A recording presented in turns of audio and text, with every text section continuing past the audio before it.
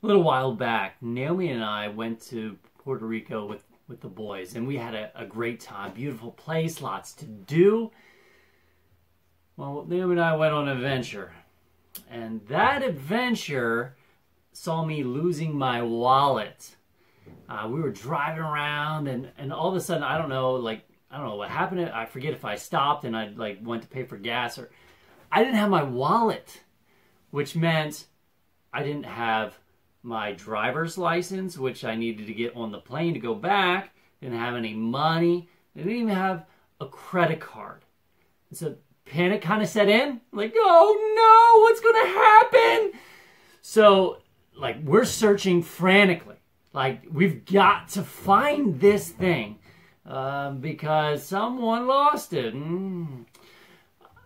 Well, we didn't find it. So I was like, I got to call up the credit card company and cancel my credit card because maybe someone stole it and they're buying a bunch of stuff on Amazon right now. So I called and canceled that, but didn't solve the problem of what do I do with no money and no driver's license. It was a bad situation.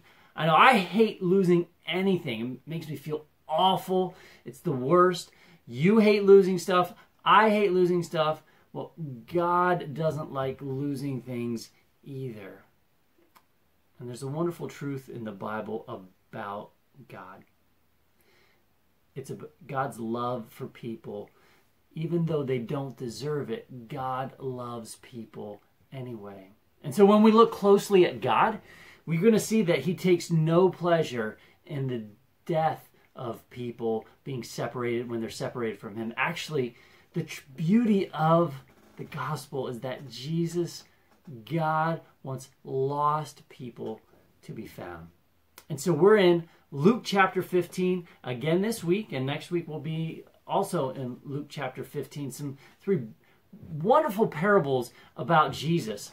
And as we start the first two verses, it gives us the context where Jesus is hanging around with people who were well known for being lost. They were sinners. They were far away from God, and Jesus was being criticized for it. And so he's told three parables to kind of get across the point. Last week, we saw that the point, really the big overall point of all three of the lost people matter to God.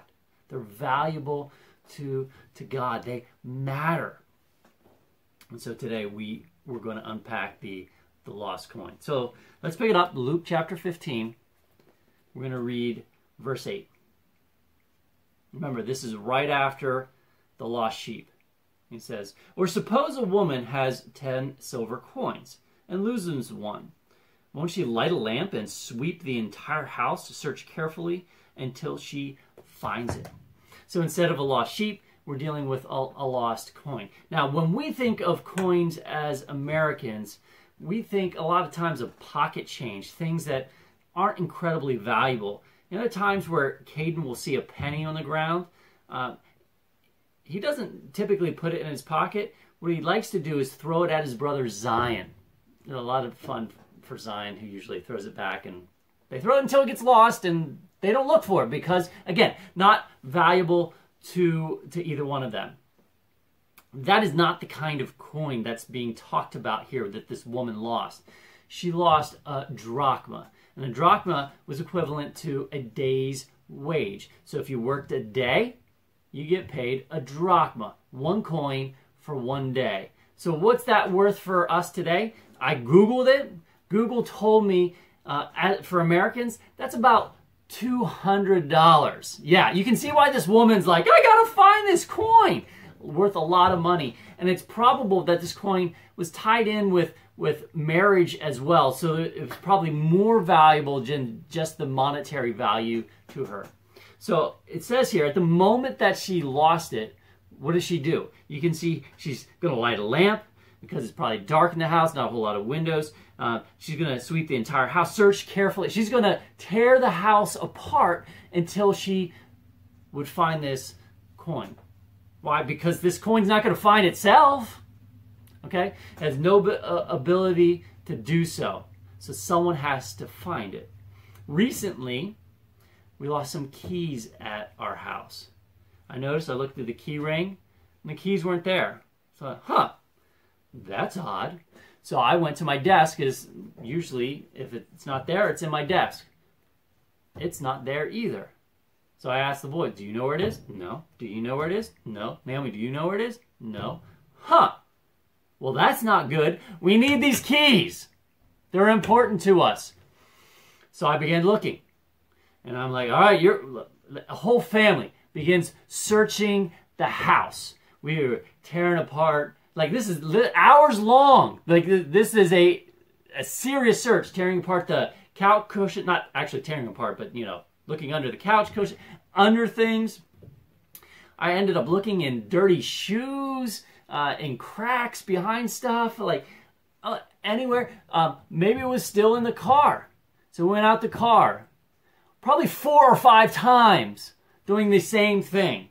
Like, because we just couldn't seem to find them. Our whole focus was trying to find these keys. And that's what you do when you lose something of value. You search for it because it has value to you. You want it found. And just because something's lost doesn't mean it loses its value. So this coin was lost, didn't mean it lost its value. And lost people don't lose their value just because they're lost. Again, that was emphasized last time, is that people matter. They are valuable. God thinks so. So let's continue to see how the story ends. Short parable here today. And when she finds it, she will call her friends and neighbors and say, rejoice with me, because I have found my lost coin. In the same way, there is joy in the presence of God's angels, even when one sinner repents. These verses are very similar to what we looked at in the last one in verses 5 through 7. So this lost coin is found. There are smiles, high fives, there's joy, celebration, calling in the family. Hey, I found it! Yeah! Yay! Woo! Just this kind of idea of this party that's going on. When lost things are found, it is a good time. It's like, well, yes. And so we're back to Puerto Rico. We're looking everywhere. I could have, it could be, we were driving. I could have left it on the other side of the island. Who knows?